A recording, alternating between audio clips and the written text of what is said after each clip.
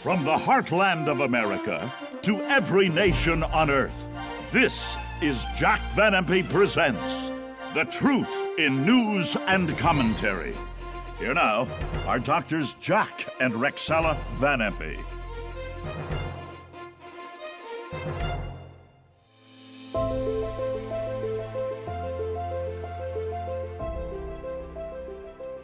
Hello and welcome to Jack Van Impe Presents. I don't know about you, but I can hardly believe that this past year has evaporated. 52 weeks just gone. And so Jack came up with a very, very good program today entitled Review of the Year. We're going to be talking about some of the major things that happened during this year. And number one, of course, is on everybody's mind. World facing worst financial crisis in history. I couldn't believe those last two words. And in 2011, 89 weather-related disasters have been declared. 89. Well, I'm going to be talking about somebody who's in trouble financially. So how about that one, Jack? A lot of people are in trouble financially. Well, that was your first point you announced, Rexella, and you know, even the college students now owe $1 trillion. I don't know if they'll ever be able to pay it back. Friends, in 2011, there have been so many, many natural disasters. Of course, we all know about the tornadoes, hurricanes, tsunamis. Remember Joplin, Missouri? That was very dear to my heart because I was born in Missouri. In 2011, 89 disasters have been declared. Just take a look at that. And that was in Joplin, Missouri there. I just want to ask Jack, I've never seen anything like this in my life or reported anything like this. Do you think that it's going to continue, Jack? Will we continue to see some disasters in the world? Rexella, Diane Sawyer, ABC, said, this is the worst thing we have ever seen in the history of the United States of America. 89 tragedies. And I think of Joplin, Missouri, and that's Luke 21, verse 26. Men's hearts will fail them for fear, looking after those things which shall come to pass on the earth, for the powers of the heavens shall be shaken. And they were. And then in Japan, oh, how these people suffered as this tsunami came in. 100-foot waves, along with an earthquake, along with the radiation leaking from their atomic sites. And that, of course, is Luke 21:25. Nations will be in distress with perplexity, the sea and the waves roaring. But what shocks me most is that our scientists say it's going to get worse. And I believe that's because the Lord is coming. And we're going to hear the sound come up hither, Revelation 4:1, and it will sweep through the heavenlies in the twinkling of an eye, and we'll miss the horrendous hour of tribulation. And that's Revelation 3:10. I'll keep you from, out of, ek, the Greek word, the hour of testing which comes upon the whole earth. But things are going to get bad. Just study Revelation chapter 6 to 18, the 7-year period of tribulation after the rapture, just before Christ returns to the earth with his loved ones to rule and reign here forever and forever. Many earthquakes are mentioned in the book of Revelation. In chapter 6, verse 12, he said, I beheld when he'd opened the sixth seal, and there was a great earthquake, and the sun became black as sackcloth of hair, and the moon became as blood. Carl Sagan, who is not one who promoted the Bible, said there's an hour coming when there could be a tremendous earthquake caused by a meteor hitting the earth. And it would cause darkness over all the world for a period of 4 solid months.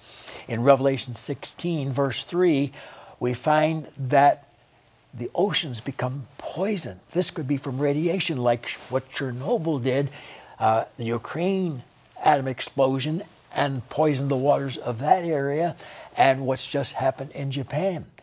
Well, something happens during the tribulation hour that's the most horrendous thing in history, because every living creature in the sea dies. Where's that again? Revelation chapter 16, verse 3.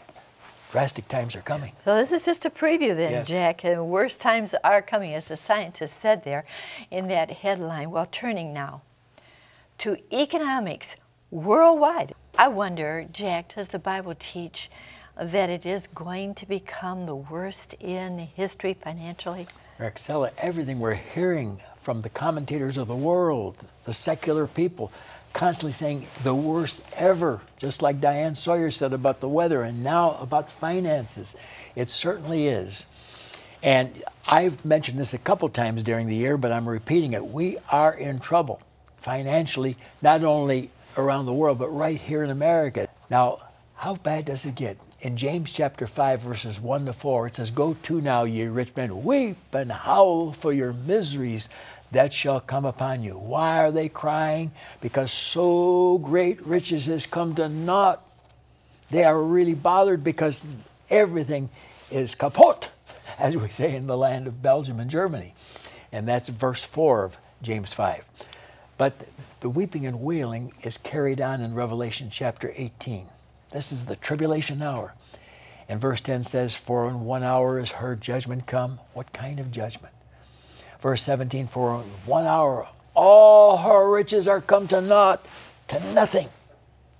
Verse 19, "In 1 hour is she made desolate." And while men depend on metals, oh, silver and gold, let's get them for trading purposes. Ezekiel 7:19 says, "They shall cast their silver into the streets, and their gold shall be confiscated." When? Revelation 16:1, "In the day of the wrath of the Lord, toward the end of the tribulation hour." And they're going to go to a new system because of it, the mark. This will replace all of the money. They'll start over again. The one world religion united with the one world government of the Word of God, mentioned in Revelation 12:3, Revelation 13:1, and Revelation 17, verses 3, 7, 12, and 16. But the one world religion, is Revelation 13, verses 15 to 18. He had power to give life unto the image of the beast, that the image of the beast should both speak and cause that as many as would not worship the image of the beast should be killed. He causeth all, global, rich and poor, to receive a mark in their right hand or forehead, that no man, it's global, could buy or sell, save he that had the mark, or the name of the beast, or the number of his name. Here's wisdom. Let him that hath understanding count the number of the beast, the Antichrist. It's the number of a man, and his number is 666. Jack, I'm just amazed as I see the Bible unfolding before our very eyes. Things are happening that God said would happen just prior, to something good, His return. Now, I never thought in my lifetime I'd see something on television that we saw happen in 2011. The Russians dared to make their voices heard in 2011. The beginning of the end of Putin? Well, he's standing firm, but we'll see what happens. And I love this one. The future still belongs to America. For now, friends, for now. Now, Jack has often spoken about Russia. You well know about Gog and Magog that he has spoken about. That refers to Russia leading to a final big war. Now, I wonder, Jack, is Putin going to stay in, do you think, or is he going to be defeated?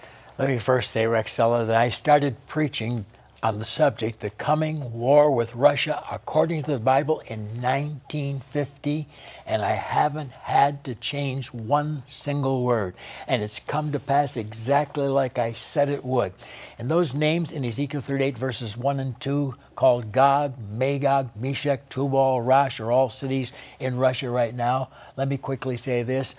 Gog is the one who heads it all up, and Putin was firm. I will trade places with Medvedev. This is just a temporary situation. I'll be back. But now there are protests. Could it be because of what he's trying to create?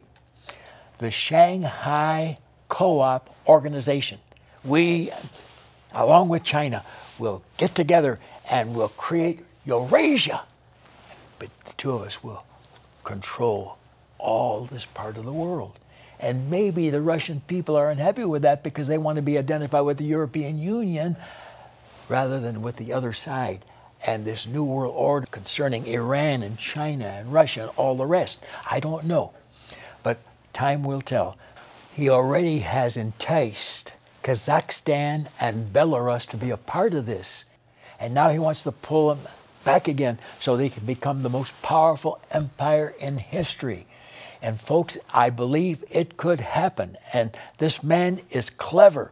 He was one of the leaders of the KGB, the worst spy organization in the world. And I believe he'll get in again, and he will probably become the Gog of Magog. But let me say this. The Arab Federation goes along with Russia in the war of the latter years and the latter days, Ezekiel 38, verse 16. And you find Egypt in there, and that's the Brotherhood, just elected, who'll push them, Daniel 11:40. Then also in this war called Armageddon, Revelation 16:16, we find in Ezekiel 38, verses 5 to 7, that Persia goes along with Russia. And the Persian Empire originally consisted of Iran and Iraq, and both of them changed their names from Persia to that around 1935. But in the Hebrew, there's Cush and Put, and translated here it's Ethiopia, Libya, but it's much more than that. It's Yemen. It is the parts of Africa, Sudan. It's Algeria, Morocco, Libya, all of them. It's going to be an Arab Federation united with Russia, but that fails. And that's Ezekiel 39, verses 1, 2, 12, and 13. It takes 7 months to bury the dead because of the defeat of Russia and the Arab hordes. The second invasion occurs when China makes the move, Revelation 16:12, for the greatest war in history, Revelation 9:14 to 18. Rexella. Our president just said we do not fear China, but he does. Right. Because he is now signing a contract to place our troops in Australia to be ready for the move of China. It's all here, folks. The prophecies are fulfilled, and Jesus could come at any moment, because this all happens after the rapture. You know, friends, I want to thank Jack for something. I want to thank him for warning us about all the events that happened this past year and how it pertains to Bible prophecy, and the coming of the Lord is so very, very near. We need to take it very seriously and know that all of this points to the return of our Savior. Are you ready for the return of our Savior? And if you were to know we were coming today, would you say, "Thank you, Lord, I'm ready"? Jack, would you please tell all of us how we can be ready for the return of Christ? Folks, please listen. Don't put off salvation. Prepare to meet your God, Amos 4:12. Now, pray this from your heart. Lord Jesus, I want to be ready. It's closing time. Jesus, you died for me to save me, to cleanse me, and to take me into your presence. Today, I receive that crucified body and the bloodshed for my salvation. Come into my heart, Jesus. In your holy name I pray this. Amen. Amen. You know, again, I want to thank Jack for warning us. Amen. And for that wonderful prayer just now, leading people to Christ. If ever we needed the Lord in our lives, we need it now. Not only are there things in our lives we need to be forgiven of, but you can have peace right now in this terribly troubled world. I'm not afraid of tomorrow, because I know the one who will take us through, the one who forgave me of my sins when I prayed that prayer. And if you just prayed and asked the Lord to come into your life, would you please write to me? I'd love to send you a wonderful little booklet, First Steps in a New Direction. It will help you as you begin your walk with the Lord to live for Him. So please let me know if you prayed that prayer. By the way, everything you've ever done that's wrong is gone. How wonderful the blood of Christ cleanses from all sin. And here's our announcer to tell you how you can receive our wonderful offer of the week, A Place Called Heaven by Dr. Robert Jeffries. All right, I want you to be sure and listen to Bob right now because I would want you to order this. And here's our announcer, Bob.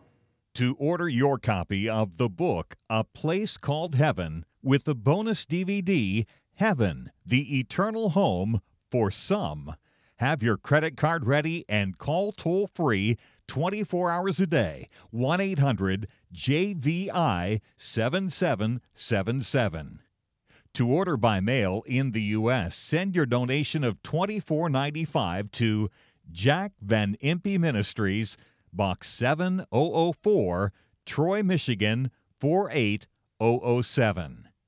In Canada, send your donation of $24.95 to Jack Van Impe Ministries of Canada, Box 1717, Postal Station A, Windsor, Ontario, N9A 6Y1. Thank you so much, Bob. I appreciate that. Now, please call or write for the wonderful offer of the week, A Place Called Heaven. It's one of the finest books I've ever read on heaven. And, of course, it is by Dr. Jeffries.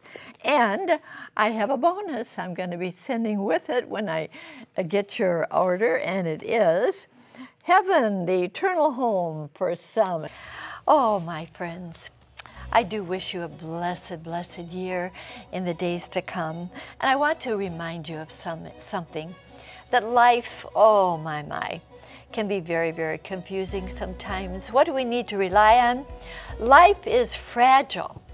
Handle with prayer. Look forward to being your home again next week. And until then, remember, God cares for you. So do we so very much. Bye-bye.